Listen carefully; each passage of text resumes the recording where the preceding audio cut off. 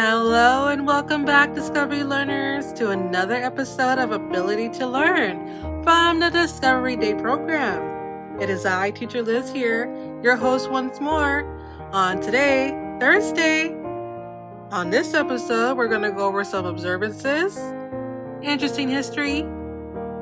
I'll be showing you some cool landmarks, animals, pretty plants, and of course, an interesting facts. So let's not delay any further. Let's start the show. And now for our daily observances. Our first observance is National Tempura Day. On January 7th, National Tempura Day encourages us to celebrate a dish made with tempura batter. This Japanese fare is made up of either seafood or vegetables dipped in a batter and deep fried. Today, chefs all around the world include tempura dishes on their menus. They use a wide variety of different batters and ingredients, including non-traditional broccoli, zucchini, and asparagus. Chefs also dip dry fruits into tempura batter too. Some American restaurants serve chicken, cheeses, and particularly mozzarella in a tempura style. For sushi lovers, a more recent variation of tempura, sushi provides a new way of enjoying the delicacy. Sushi chefs tempura fry entire pieces of delicate sushi and serve it on a beautiful platter. I love sushi. So how do you observe National Tempura Day? What is your favorite way to enjoy tempura? Think about it. Mix up your best tempura recipes. When you do, let your friends and family be the first tasters. Tempura. Anything fried in tempura is so good, especially if you're dipping it into something. Have you tried tempura fried food items? Did you like it? Let me know in the comment section below. Our next observance is National Bobblehead Day. Each year on January 7th, National Bobblehead Day recognizes a day of celebration for all the spring-connected head bobbling figurines. For 100 years, bobbleheads have been entertaining and fascinating fans and collectors. They come in a variety of shapes and sizes too. Bobbleheads commemorate iconic teams, movies, and cartoon characters. Individually, they represent some of our most exciting athletes or thrilling television movie characters. Early bobbleheads, known as bobbers or knotters, developed from Germany. They took root in the United States pop culture in the 1950s and 60s. Bobbleheads resurged in the late 1990s when professional sports teams began using them as promotional items. Today, both as toys and collectibles, bobbleheads continue to amuse and captivate us. The National Bobblehead Hall of Fame and Museum submitted National Bobblehead Day in December 2014. On November 18, 2014, the National Bobblehead Hall of Fame and Museum was announced. The museum opened in 2016 in Milwaukee, Wisconsin, and it houses the largest collection of bobbleheads. The building houses a tribute to their best bobbleheads with the Hall of Fame and many exhibits related to history and the making of bobbleheads. So, how do we observe National Bobblehead Day? Well, do you have any bobbleheads? Do you have enough to make a collection? And if you do, what kind do you have? Go ahead and let us know in the comment section below. I'd love to know. And our last observance for today is actually one that takes place all month long. A delicious one nonetheless. It's National Menudo Month. I love menudo. January is National Menudo Month. This iconic dish is a Mexican soup made with beef tripe and hominy. It is typically a favorite at Mexican family gatherings and special celebrations. It is also rumored to be a perfect cure for hangovers. Celebrate by sharing your menudo tradition with loved ones and creating new family memories. I'll let you in on a little secret. The secret to delicious menudo is quality ingredients, cooking time, and the cook's special seasoning or sazon that makes it unique. Menudo can be time-consuming to prepare, and there are many regional variations. It is typically served with an array of condiments including onion, cilantro, oregano, lime, and either bread or tortillas. Menudo is a perfect dish for bringing the family together. January is a cold month, so eating menudo all month long makes a lot of sense. I love menudo. It's so good. I like eating it with bread, dipping it into the I guess you would say broth. I love it with extra hominy. It's so good. You can even eat it with crackers. I usually buy the big giant can of menudo from the store. Usually Mexican markets have the big cans. So I go to Superior. So do you like menudo? Have you tried it before? I think this month is a good month to try. Let me know in the comment section below. On this day in history. Today, in 1610, Galileo Galilei discovers the first 3 moons of Jupiter, Io, Europa, and Ganymede. The Galilean moons, or Galilean satellites, are the 4 largest moons of Jupiter, Io, Europa, Ganymede, and Callisto.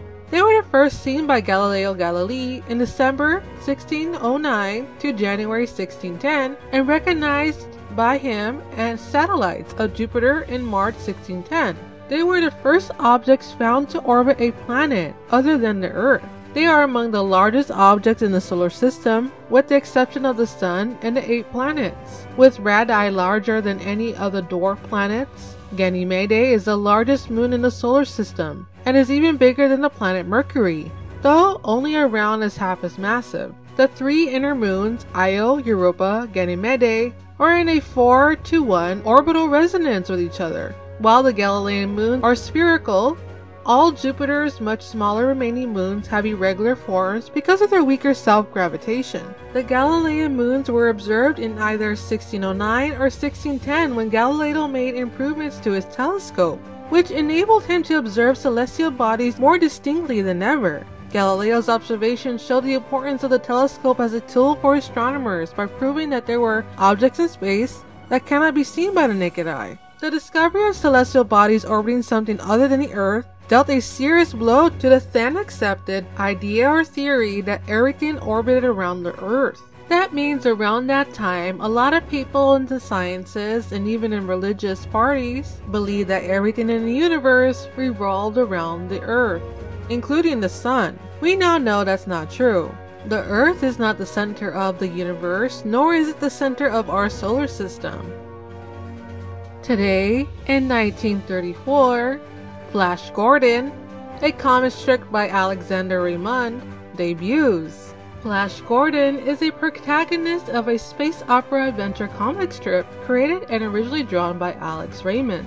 First published on January 7, 1934, the strip was inspired by and created to compete with the already established Buck Rogers adventure strip. The Flash Gordon comic strip has been translated into a wide variety of media, including motion pictures, television, and animated series. The latest version of a Flash Gordon television series appeared on Sci-Fi Channel in the United States in 2007 to 2008. The Buck Rogers comic strip had been commercially very successful, spawning novelizations and children's toys.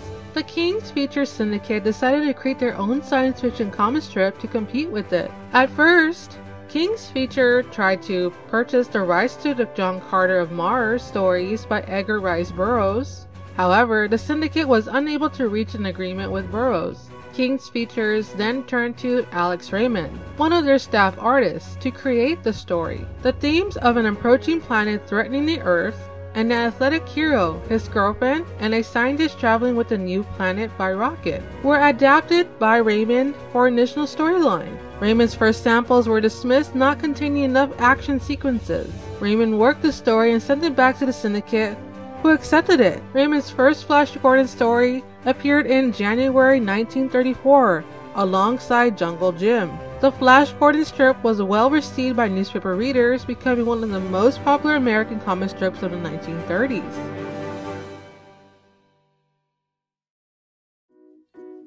Notable figures born on this day. Our first notable figure for today is Charles Addams, born January 7, 1912 in Westfield, New Jersey. This American cartoonist is the creator of the Addams Family, a popular cartoon that spawned movies, musicals, and television shows. In 1961, he received an Edgar Award from the Mystery Writers of America. Before he was famous, he was known for being distantly related to the United States President John Adams. He unfortunately passed away on September 29 of 1988 at the age of 76. He drew and created nearly 1,500 cartoons throughout his lengthy career. Happy birthday, Charles! Our next notable figure is Nicolas Cage. Born January 7, 1964 in Long Beach, California. This American actor won the Academy Award for Best Actor in 1995 for his role in Leaving Las Vegas. He also starred in such films as Gone in 60 Seconds, The Rock, National Treasure, and Knowing. Before he was famous, he sold popcorn at the Los Angeles Theater after dropping out of high school at the age of 17. He also briefly appears in the 1982 film Fast Times at Ridgemont High, working at a burger shop, but he has no dialogue in the movie. He also provided his voice for Grug in the movie The Croods. He turns 57 years old today. Happy birthday, Nicholas! Another notable figure for today is Jeremy Renner. Born September 7, 1971 in Modesto, California. This American actor has earned an Academy Award nomination for Best Actor for his role as Sergeant First Class William James in The Hurt Locker. He has also played prominent parts in such films as Bourne Legacy, Mission Impossible, Rogue Nation, SWAT, and The Town. Before he was famous, in the early years of his acting career, he performed as a musician with bands of Sons of Ben. In recent times, he was casted to play Hawkeye in Marvel's Adventure movies alongside Robert Downey Jr., Chris Evans, and Scarlett Johansson. He turns 50 years old today. Wow! Happy birthday, Jeremy! And our last notable figure for today is Kenny Loggins. Born January 7, 1948 in Everett, Washington. This American singer and songwriter who was popular in the 1980s with such hit singles as Danger Zone and Footloose. He also performed with Jem Messina in the band Loggins and Messina. Before he was famous, he formed his band Second Helping after moving to Alhambra, California. He turns 73 years old today. Wow! Happy birthday, Kenny!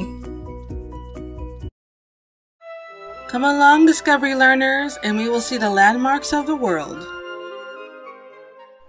As we continue our journey of discovery throughout Taiwan, here are some landmarks you should see, starting with Taipei 101.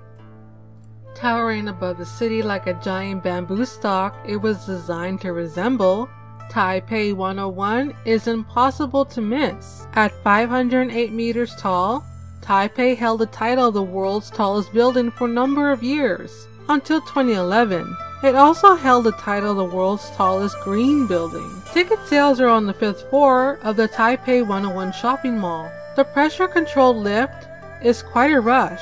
It goes up at 1,010 meters per minute.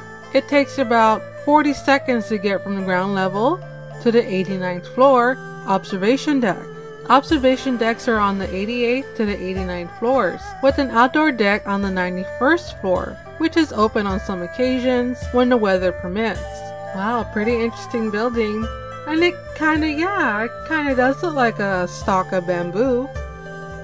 Next up, let's see the incredible temples of Lotus Pond, more particularly the Dragon and Tiger Pagodas. The area known as Lotus Pond, sometimes referred to as Lotus Lake, is certainly an outstanding place to visit in Taiwan. The pond is located north end of the city and is one of the largest man-made bodies of water. Lotus Pond gets its name from the layers of lotus blossoms that cover the water, and it's one of Taiwan's most popular tourist destinations because it's home to one of the most frequently visited temples in Taiwan, the CG Temple. It also has the largest Confucius temple in Taiwan, and the shoreline is literally studded with many bizarre-looking pagodas and temples, especially the Dragon and Tiger Pagoda.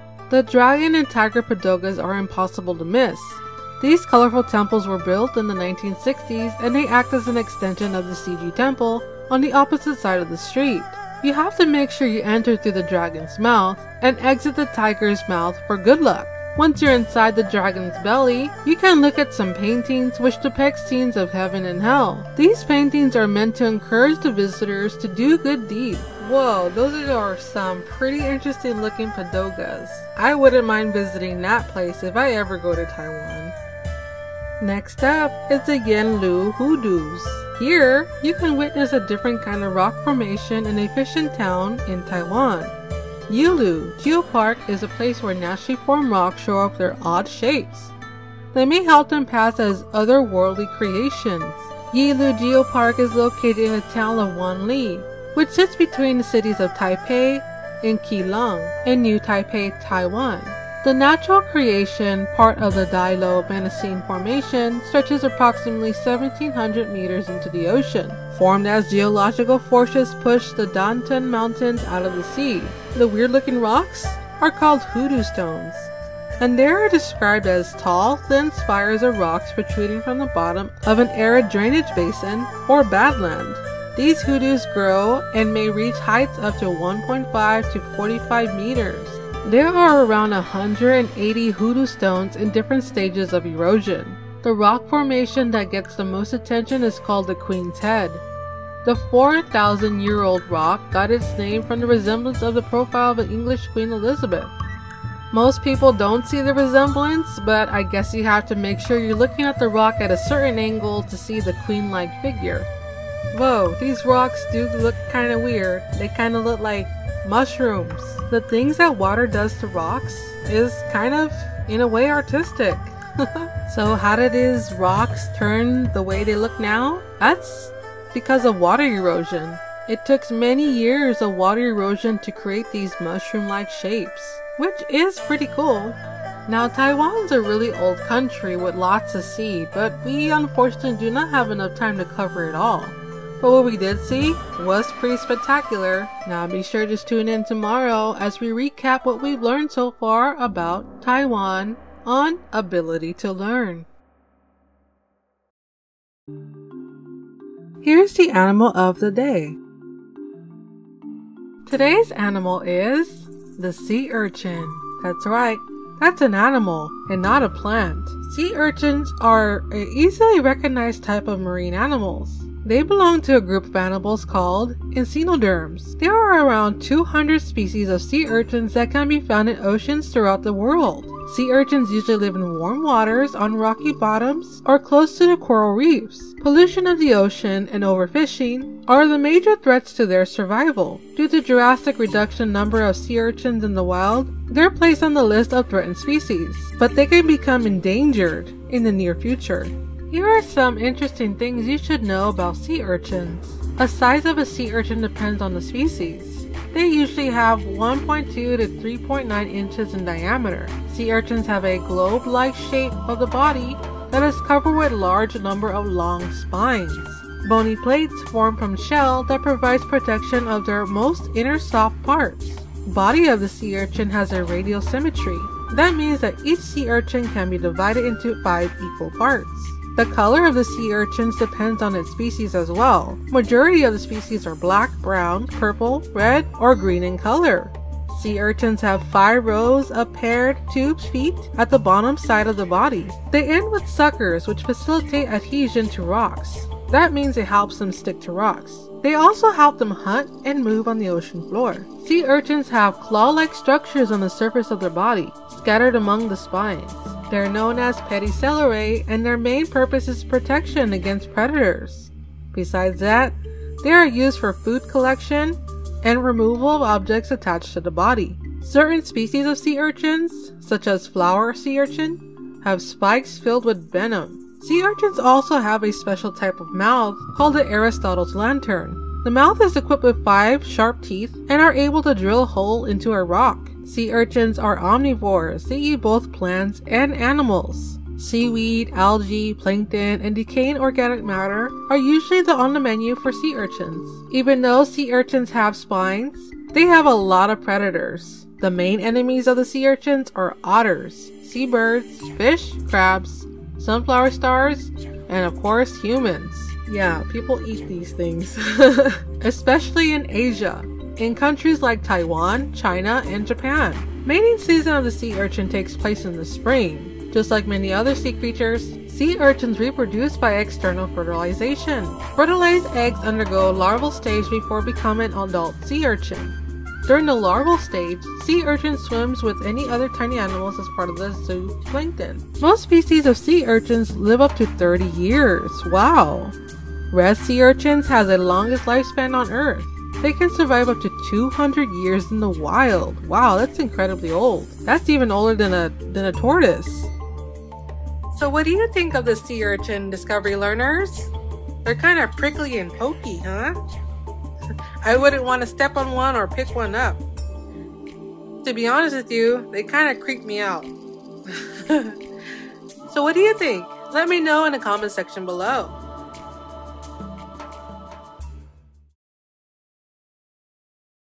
The plant of the day. Today's plant is the lotus flower. Lotus is a type of floating aquatic plant of the genus Nelumbo. It also known as the Indian lotus because it represents the national flower of India. Lotus originates from southern parts of Asia and Australia, but it can be found in aquatic cultures throughout the world today. Lotus lives in shallow and murky ponds and lakes that are exposed to direct sunlight. It cannot survive in colder climates. Lotus is a symbol of beauty, grace, purity, and serenity. Since the plant is numerous both in the wild and in the culture, it is not on any list of endangered plants. Here are some interesting facts you should know about the lotus. Lotus flowers can only reach 49 inches in height, but it spreads about 10 feet horizontally. The flower can reach 8 inches in diameter. Lotus is either pink or white in color. Petals are shaped like a dagger. They are arranged in several layers. Lotus flower protrudes several inches above the water. This flower is also known by its beautiful scent. The flower opens in the morning and closes at night. The lotus is also a symbol of the sun, rebirth, and creation in ancient Egypt. Because of its unusual behavior, which marks the beginning and the end of the day. Lotus is used as rhizomes to attach itself to the ground. The rhizome is buried in the mud or on the sandy floor. Leaves of the lotus are shaped like paddles. They each have 20 inches in length. Some of the leaves are submerged, while others float on the surface of the water. The leaves are equipped with air pockets inside the tissues, which maintain buoyancy. Lotus produces seeds in circular pods located in the center of the flower. Seed can remain viable for a long time. One type of lotus seed managed to develop into a plant after 1,300 years of dormancy. The dried pod of lotus flower is very decorative and often used in floral arrangements. Petals are also used in ornamental purposes. The flower, young leaves, and seeds and root are edible and often used in Asian cuisine. Older and bigger leaves are used for wrapping of food. Lotus is rich in fibers and vitamins of the B group. It is also a rich source of iron and other important minerals. Dried stamens of the lotus flower are used in preparation of aromatic teas. The lotus flower and the water lily may look similar, but they belong to different types of genre. They differ in color of the flower and the type of seed pod. The lotus is worshipped and considered as a sacred flower in Buddhism. Depending on the number of petals, it symbolizes either cosmic harmony or spiritual illumination. Some Buddhists even turn lotus flowers into powder and then use it in different ceremonies. Pretty interesting. I think the lotus flower is very beautiful. You tend to see them in home ponds, with koi fish. What do you think of the lotus flower? Let me know in the comment section below. And now for the word of the day. Today's word is folktale. It's a noun. It means a story originating in popular culture, typically passed down by word of mouth. Folktale. The next word of the day is a word you may have heard somewhere in today's video. That word is revolve. It's a verb. It means move in a circle on a central axis, to move in a circular orbit around, to treat as the most important point or element, revolve. Let's take a look at the art of the day. Today's art is the jade cabbage. The jadeite cabbage, or the jade cabbage, is a piece of jadeite carved into a shape of Chinese cabbage head, with a locust and a canarate camouflaged in the leaves. It is a part of the collection of National Palace Museum in Taipei, Taiwan. Despite its popularity with museum goers and frequent misrepresentation as a national treasure, it in fact is only designated as a significant antiquity, having less rarity and value than required for categorization as a national treasure under the Cultural Heritage Preservation Act. The jade cabbage is a small sculpture, measuring only 7.4 by 3 inches, and it's about 2 inches thick. It is hardly larger than a human hand.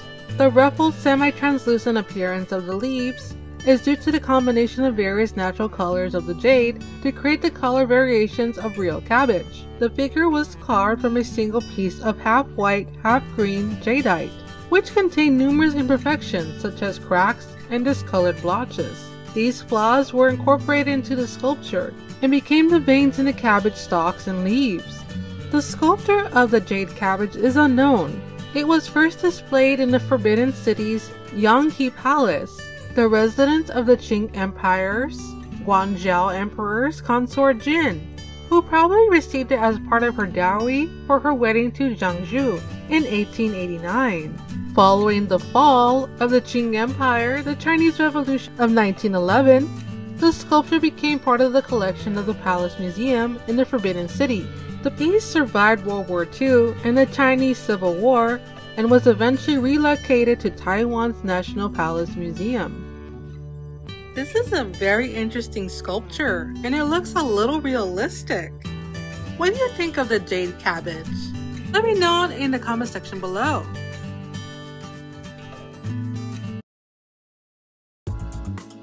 Here is today's interesting fact. Did you know that hail is not frozen raindrops? It's true. Hail is a type of precipitation or water in the atmosphere. Hail is formed when drops of water freeze together in cold upper regions of thunderstorm clouds. These chunks of ice are called hailstones. Most hailstones measure between 5 millimeters to 15 centimeters in diameter and can be round or jagged. Hailstones are not frozen raindrops. Again, they are not frozen raindrops. Frozen rain falls as water and freezes near the ground. Hail is actually solid all the way down. Hailstones are formed by layers of water attaching and freezing in a large cloud. A frozen droplet begins to fall from a cloud during a storm, but is pushed back up into the cloud by strong updraft of wind. When a hailstone is lifted, it hits liquid water droplets. Those droplets then freeze to the hailstone, adding another layer to it. The hailstone eventually falls to the earth when it becomes too heavy to remain in the cloud, or when the updraft stops or slows down. Hailstones can cause extreme damage to buildings, cars, and crops. Not surprisingly, people have tried to find ways to prevent hail. In the 18th century, Europeans began trying to prevent hail by firing cannons into clouds and ringing church bells. But there is no clear evidence that any of these techniques are effective. In other words, you can't really stop the forces of nature.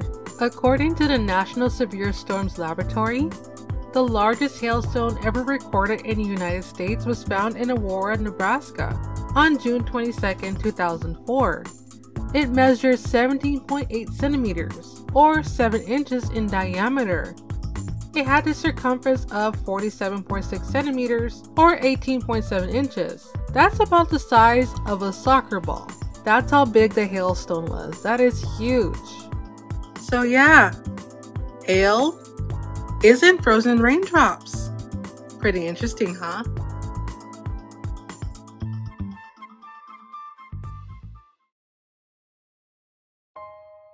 Yes, cue the credits. This means we have reached the end of today's episode of Ability to Learn. I had fun. And I hope you had fun too. But not only had fun, I hope you learned something as well. So farewell, Discovery Learners. Teacher Liz here is saying thanks for watching, and I'll see you next time. Don't forget to attend the live Zoom sessions provided to you every day by the Discovery Day program's educational team. Don't forget to hit like, subscribe, and hit the bell icon so you're notified for all the fun here on Ability to Learn from the Discovery Day program.